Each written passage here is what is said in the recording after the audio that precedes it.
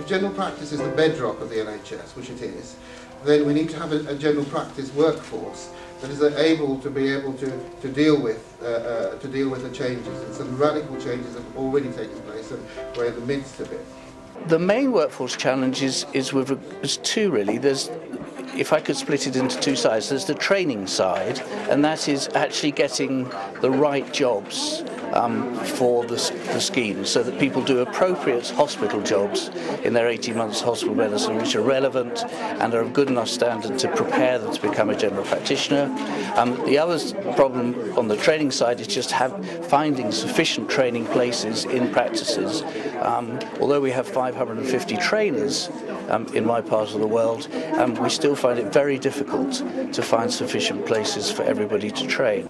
We need to make general practice more attractive. Why are people not wanting to go into partnerships or even into salaried jobs? A lot of them are settling for doing locums because they don't know the future of their job role. We're fortunate in the NHS because we have standardised data sets, and these have been put to fantastic use in the construction of this model.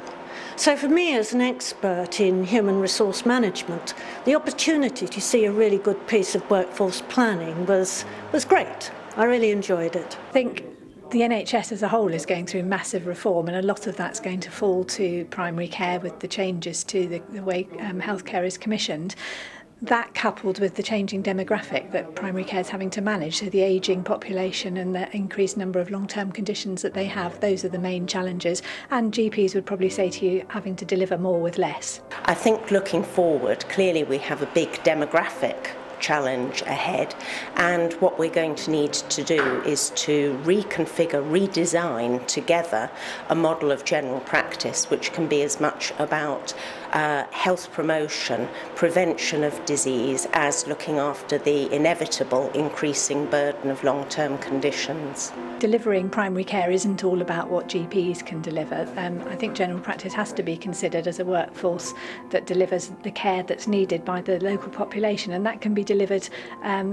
I think nurses have a role to play. They deliver a different part of the healthcare agenda. We know currently that practice nurses deliver 70% of the quality and outcomes framework in general practice.